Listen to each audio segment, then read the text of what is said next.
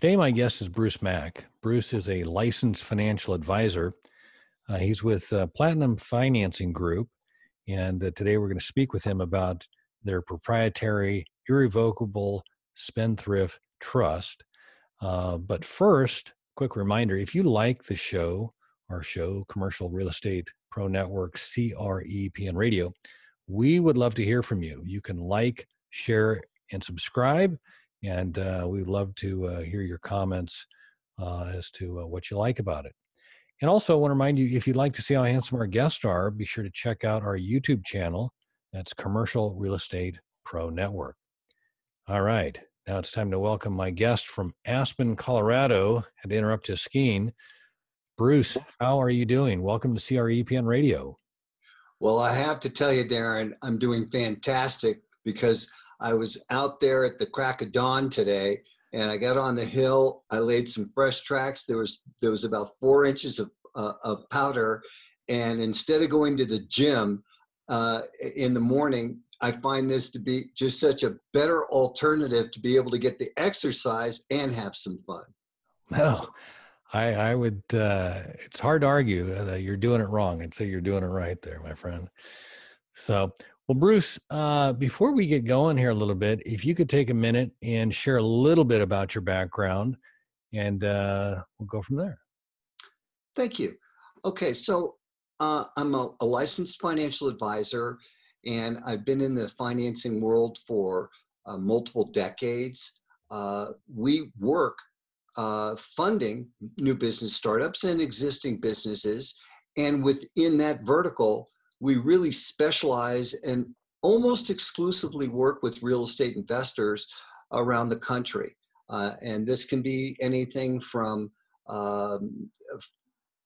gap funds that are needed to close a deal to transactional financing for wholesalers who want to do wholesale flips from A to B and B to C transactions. We also do hard money loans. And so we run the full gauntlet of services being able to finance investors. And out of that, and out of my 20 plus year track record as an advisor, I've really been a student of trusts. You start off with the most basic trust, that's a living trust, which many of us have, which gives us zero asset protection, no tax advantages, but is good for probate avoidance, and it's also good for wealth transference, because what we're doing is we're saying our son's going to get this, our daughter's going to get that, so on and so forth. So it does have value, but I was always on a quest, and the quest was for the holy grail of trusts, to find a trust environment that had additional components to it that made it more salient. And the components that I was looking for and hoping to achieve in my quest for trusts were A, having the ability to have asset protection that's bulletproof, that quite simply is impenetrable. And then secondarily, the idea or notion that the trust vehicle could also have tax advantages, especially for real estate investors. I'm very happy to say I partnered up with a law firm that has a specialized copywritten, so they own copyrights, various multiple copyrights, and they have had a trust that meets every piece that we're talking about, that has been out and in existence since 1999. There's over 30,000 of these trusts out there, and we can take a little deeper dive, but I'm excited to share with your viewers and listeners about the components of what this trust is all about, because it's absolutely a phenomenal opportunity. And I truly believe, as being a fellow investor, somebody who I bought, rehabbed, and flipped over 160 properties in a 3-year period of time. And I've personally been involved in over $92 million worth of real estate transactions. So I'm one of you guys. I'm a fellow investor, and I just would not not have one of these trusts now that I know that it exists and the capabilities that it provides for us. All right. No, the things you mentioned here, the asset protection and the tax advantages, I definitely want to get into that. But I want to back up a second here because it sounds like in the beginning there was a mention of that you guys work a lot with like financing real estate and stuff, which should be more on the lending side, as Yes. opposed to I've always thought of, I guess, trust as being some way to protect your assets from creditors or from uh, or like an ability to transfer your assets to the next generation or your heirs or whatever. So And I, can you back up and just kind of walk us through that, because I want to make sure I understand completely what we're yes, talking about. and I apologize. I was giving when I was giving the short backgrounder. I really want folks to know where I come from, what I do, Mhm. and we have two different entities that function in a dual track, if you will. One of them is uh, Platinum Financing Group, which is our funding company, where we work with a lot of real estate investors and other business startups and existing businesses, helping them with funds procurement. And that's a separate LLC, if you will. And then our other division is Platinum Trust Group, which is the entity that focuses on getting trusts for clients, regardless of the industry that they're in, for both asset protection and potentially for tax mitigation. Got it. Got it. Appreciate you distinguishing there. So let's go through, if you will, kind of the different elements of trust and what what they can do. Can you you mentioned the two things that we've talked about: asset protection and tax advantages, and you also mentioned like a living trust. Basically, what you're doing there is avoiding probate. Is that really the goal of living trust? Yes, when I first started on the quest for the Holy Grail to really take a deeper dive into what trusts are all about, the most rudimentary or base level trust, and many people are familiar with them because they've got one, where they have medical directives and powers of attorney, and they've got a living trust which incorporates those pieces. But the main reasons for a living trust are: one, for probate avoidance, and two, for wealth transference, meaning to direct where our assets are going to go after we go to the up to wherever we go to, or wherever we go to. And those are great, but they're very rudimentary. And that's not at all. And sometimes people get confused because they say, well, trust, well, I've got a trust. And that's great. You may have a living trust. And we take living trusts and we incorporate the wishes of the living trust into our irrevocable spendthrift proprietary copywritten trust.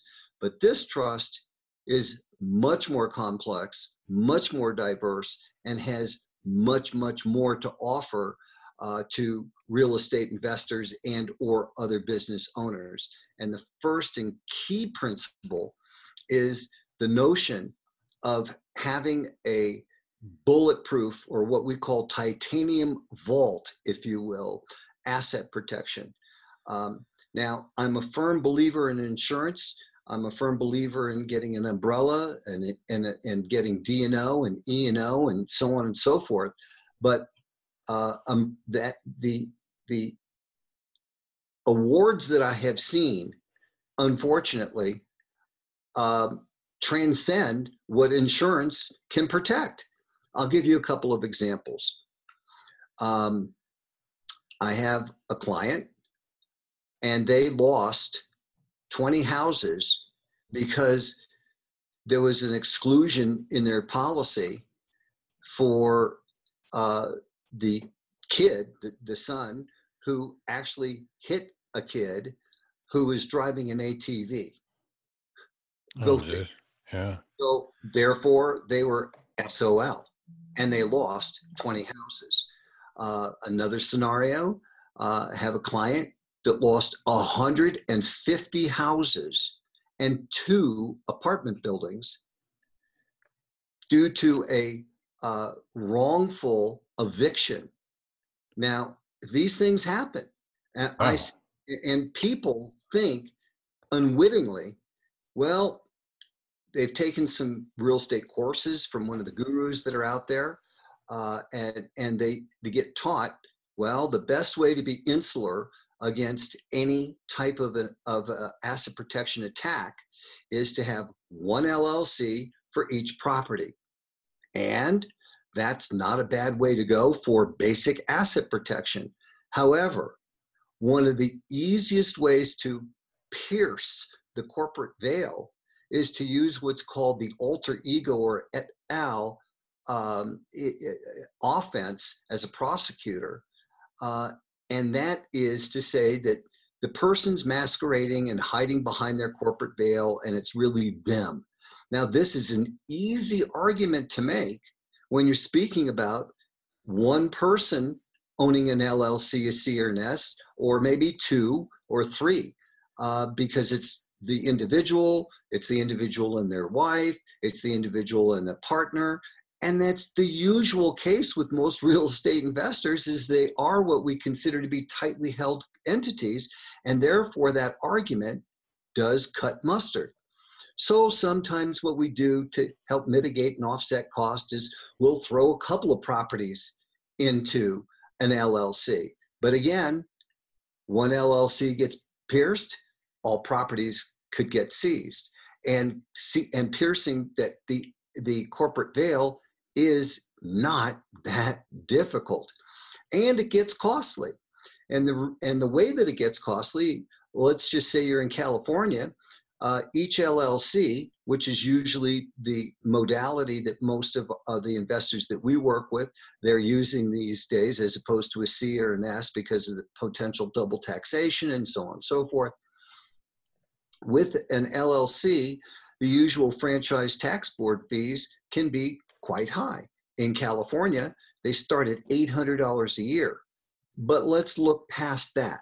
There's also the obligation to keep up the corporate responsibilities in the corporate, and if you don't, and that's another easy way to have your corporate veil be pierced, if you don't have your meetings on a continual basis, and you don't keep proper notes, and you don't have the right documentation, and you get yanked into court, pierced veil. The third issue is, gosh darn it, to file and to do a tax return for an LLC, the average or norm is $1,500 a year. So one LLC, prorating out times 10 years, that's $15,000 that you can't get away from. Gosh darn it, you have 10 properties, that gets to be some serious dollars that can be avoided with having a trust. Got it. So I understand basically the concept, if you will, in that you're essentially or you've laid out the potential to pierce the veil of the entity, Yes. The LLC or the corporation. Can you distinguish for us how the trust overcomes that? I mean, what does the trust give you that the entity doesn't?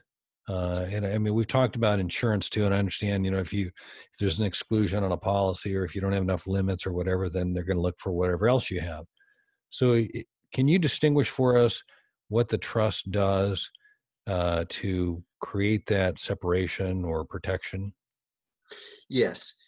The trust, first of all, separates the individual from the assets, because we literally transfer all of our assets into the trust. And like Rockefeller has said, the beauty, the nirvana is to be able to own nothing but control everything. So therefore, if there was a lawsuit, or there is a lawsuit, call it what you will, there is no state governmental agency or there is no way that the trust veil can be pierced. It's absolutely bulletproof and exempt from any marching orders or charging orders, as they're called, in the event that there's a loss of a suit. So not only does this mean that you are completely insular against any loss, but it also, that there's a secondary component there, that the client, if they were to get involved into a lawsuit, the average lawsuit, commercial lawsuit, is $72,500. I can assure you that if an opposing attorney knows that there's a spendthrift irrevocable type of trust like we've got, we've seen it all too many times where they pack up their bags and leave because they know that there's no pot of gold at the end of the litigation rainbow. So it's a double win for our clients. And that's based on what I'm hearing you saying, is that the trust, they are exempt from charging orders. So, Yes. I mean, They're so completely exempt from a charging order. I would never say that the client can't get sued. Anybody could sue anybody for anything. sure. But there's a complete uncollectability that goes into the equation. There's no way that can be pierced. There's only one possibility for overturning and getting and piercing a trust veil, and that's real simple. It's called fraudulent conveyance. So what's fraudulent conveyance? That's if, in the event that somebody had already gotten noticed, i.e. they had been sued, right? And they're in the middle now of the issue, and they fraudulently tried to convey their assets into a trust so that they would be able to protect them. And it becomes known, that could obviously blow up their plan. We never ascribe to that. We never want to be a Right. part of any of those types of transactions, but that's have a problem with a trust, which is why I always tell people, you always want to do your front end triage as opposed to your back end triage, and try and save your bacon. Yeah. No, that's the same with insurance. You can't buy the policy after the claim, or, after you're dead. You can't buy the life insurance. And I'm a firm believer in insurance, the umbrellas, the E&O and the D&O, and this is transcending to the next level.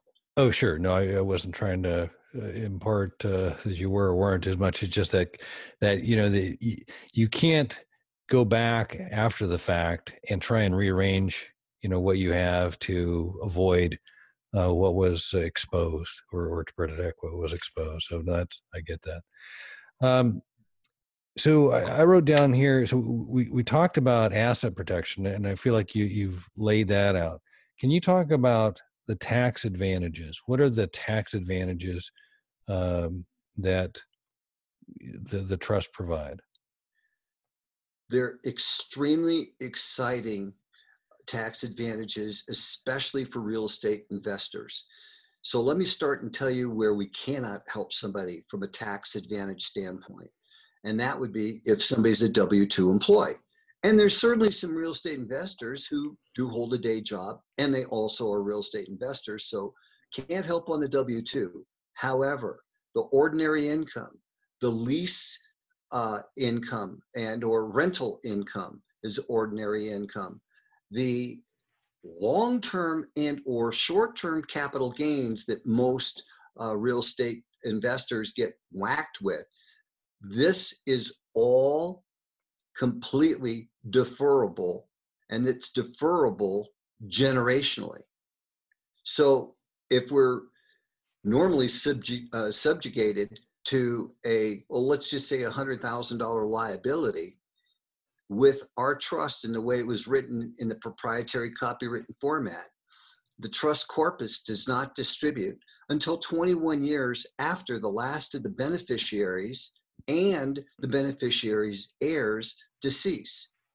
Now, this is the most beautiful statement because it literally kicks the tax can down the road 50, 100, 200 years from now, and nobody that we know or we're connected with is going to have the fiduciary responsibility to the corpus as when it distributes.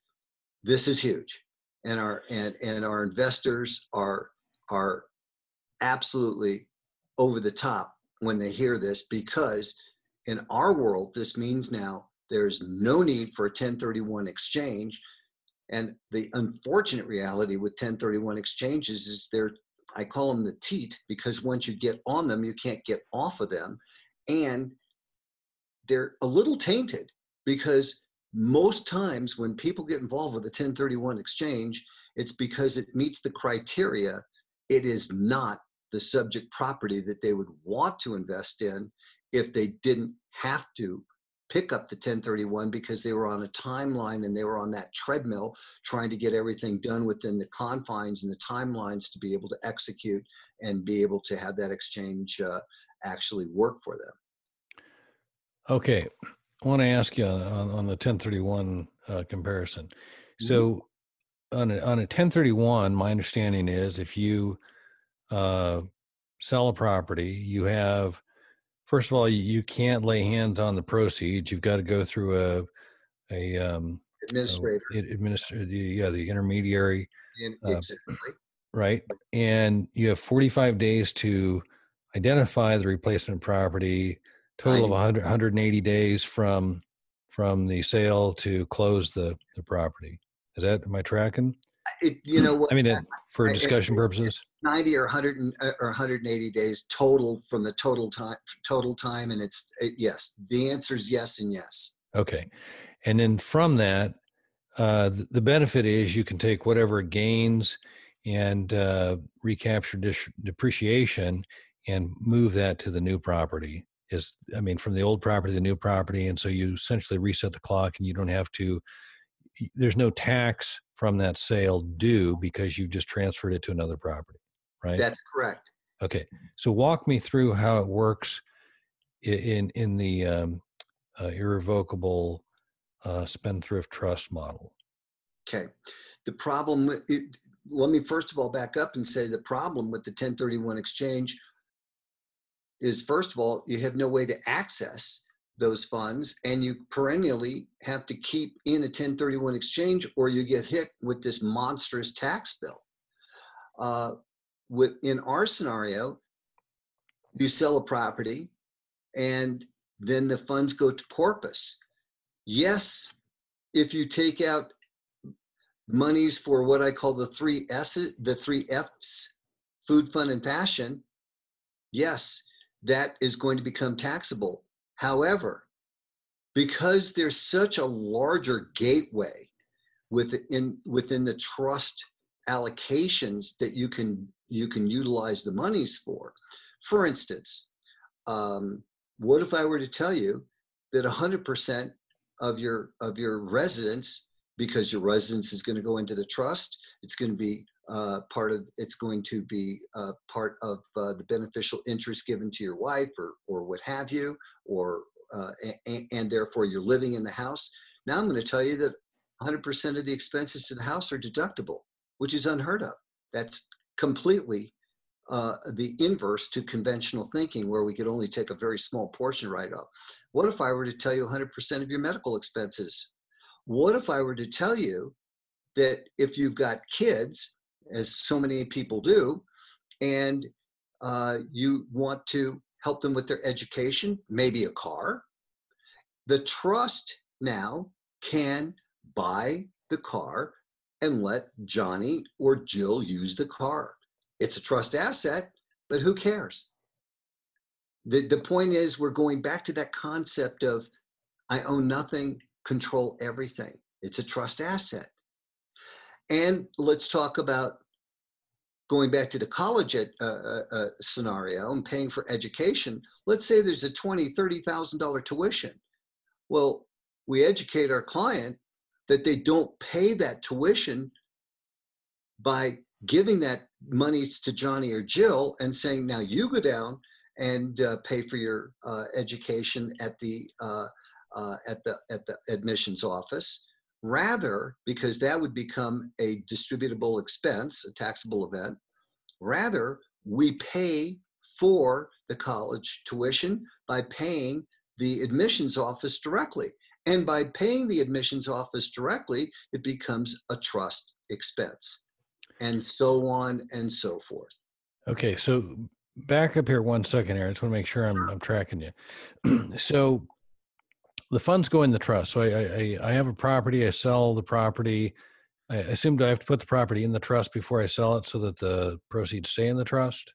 Is that Yes, and okay? this now we're getting deep in the woods, but that No, I just to walk through this so I make sure I'm great yeah. with that, because Okay. the next question that so many of the people that are listening are going to have on this, and I'm sure you too, Darren, is okay. Now I need to go down to the county clerk recorder's office, and I need to transfer the property into the trust. And when I do that, then if I took the property subject to, I'm going to be blowing that up, and or I'm going to be chatteled, if nothing else, with the transfer tax of moving the property from A to B.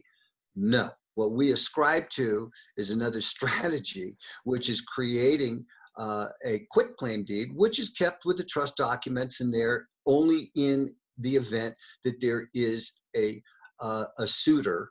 And I'm not talking about somebody who's going to a ball, an evening ball. I'm talking about somebody giving you service.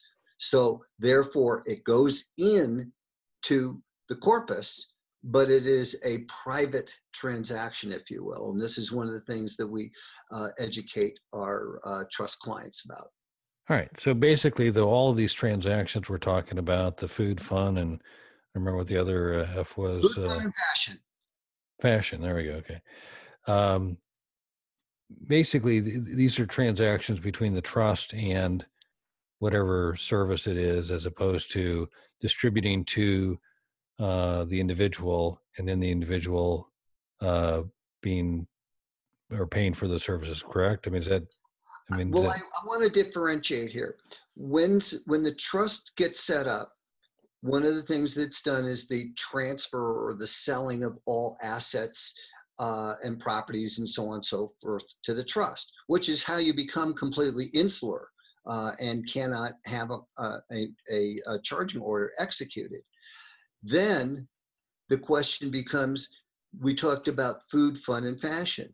Those are three necessities, or to whatever extent, that the individual or individuals that are in the family will be getting their food, fun, and fashion, and that will become monies that comes out of the trust.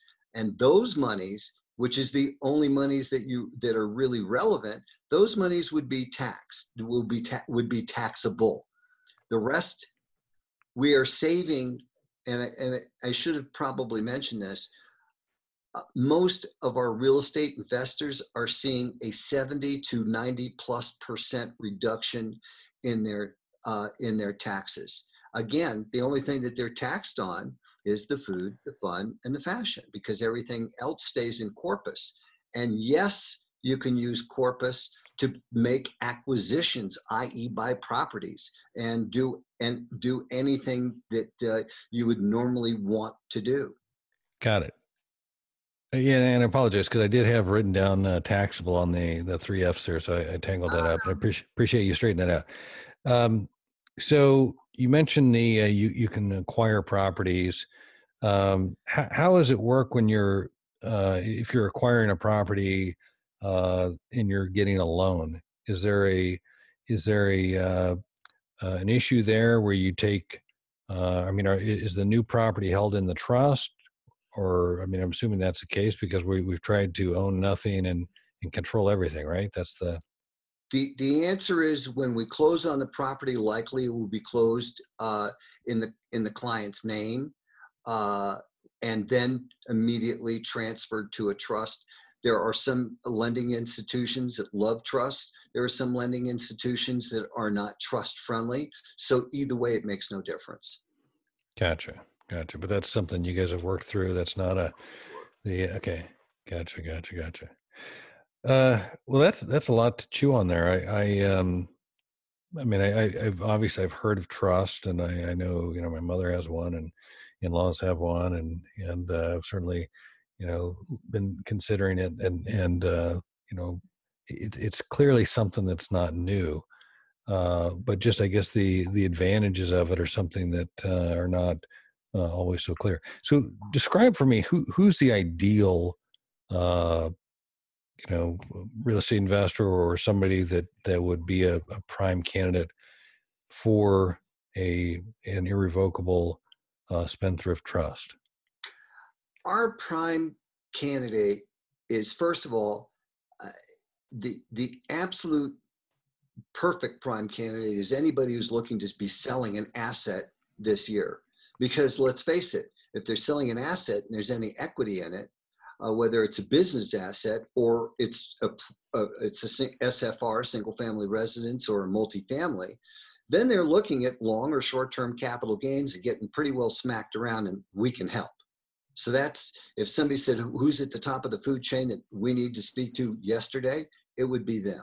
Because again, we can't unring that bell, but we can help on the front end if there's going to be a sale that's going to be coming up. Secondly, from a tax perspective. Secondly, any real estate investor who long range is looking to be buying and selling properties, and or business owner that's looking to that has ordinary income. These are all people that if they've got a $10,000-$20,000 a year taxable event that's pretty much perennial, it's a no-brainer that they want to get with us. And that's just from the tax perspective, the tax advantage piece. The other piece, which is really to me the primary focus and where we really need to be keeping our eyes fixed, is on the asset protection piece. Because we both, I'm no kid, and I've worked my ass off. And the last thing that I need is to have some dumb lawsuit that completely wipes me out. I mean, I've seen the $6.7 million dog bite, a $47 million car accident award. Heck, we've all seen the most of us are aware of that crazy McDonald's lawsuit with the lady who got scalded with a hot coffee was $2.7 or $2.9 million. You'd never know when you're going to hit a bingo. Your number's up, and you could potentially be wiped out for everything that you've worked so hard for. Yeah, no, that's clearly a point not to run past, the asset protection part of that. Bruce, for somebody that's looking to get into this, is there something that we've missed here, or would the best thing to do have them get in touch with you, or how, is there something that we should have talked about that we didn't? Can you help me out here? No, we've really covered, I think we've really covered a lot of ground. For more information, we've set up a special link for your listeners and viewers, which is platinumtrustgroup.com/CREPN. So that's, again, platinumtrustgroup.com/CREPN. There's an interview that was done. There's some slides, so it goes into a little more depth. It's not too long. It's about another 10, 15 minutes.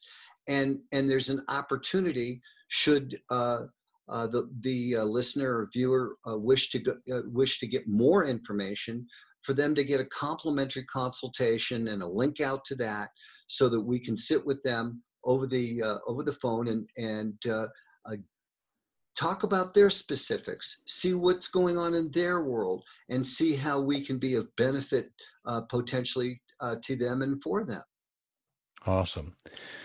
Okay, before we wrap up, as I shared with you before we started recording, new this year, I've been asking all of my guests to give us their biggest risk. and what they do to management. And this basically came from, as I told you, I'm an insurance broker, and in insurance we look at risk, we and how to manage it. And there's basically the three management philosophies. One is avoid it, two is minimize it, and three is transfer it, where the insurance comes into play a lot of times. So if I were to ask you, what do you see as the biggest risk that you face or your clients face?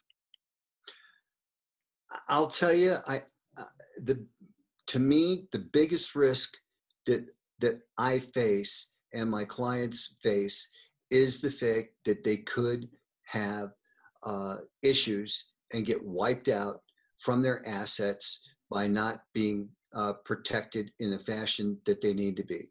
And what I've done to mitigate and offset risk is I'm one of those firm believers that if I'm going to promote something, be involved with it, I need to be a student of it and have it myself. So I and my wife, we both have a trust, and I feel that gives me the peace of mind when I go to sleep in the evening that I know that we have done everything that we possibly can to be insular against charging orders. And likewise, we do our darndest when we encounter clients or potential clients when we're doing consulting to have them get on the same wavelength and understand how we can protect them and their future as well. Awesome.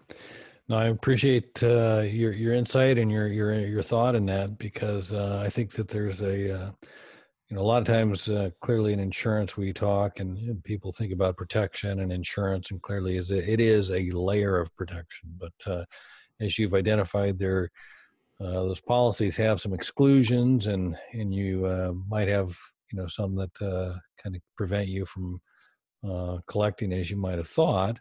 And by going that extra layer with the asset protection, with the trust, and that you can clearly do a complete job there. So I appreciate that. Bruce?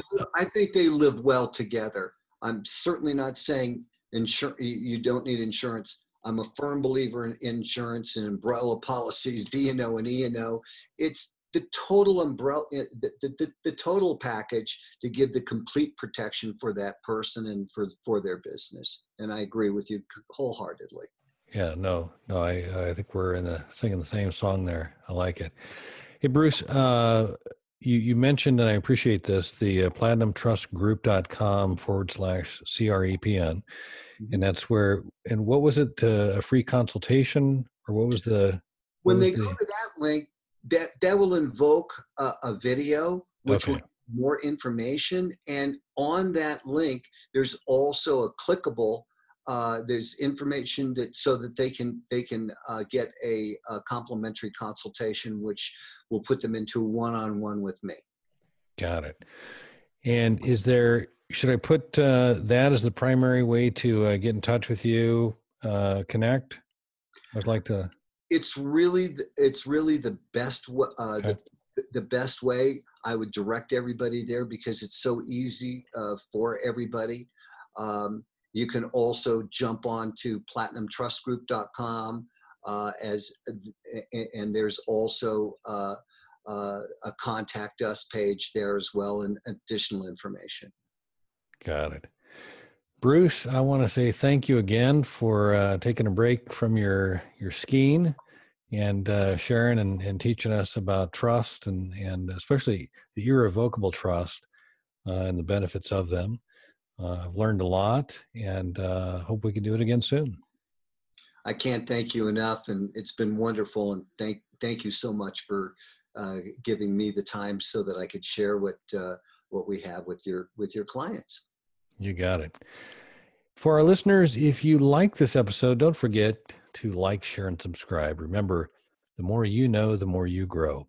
That's all we've got this week. Until next time, thanks for listening to Commercial Real Estate Pro Network's CREPN Radio.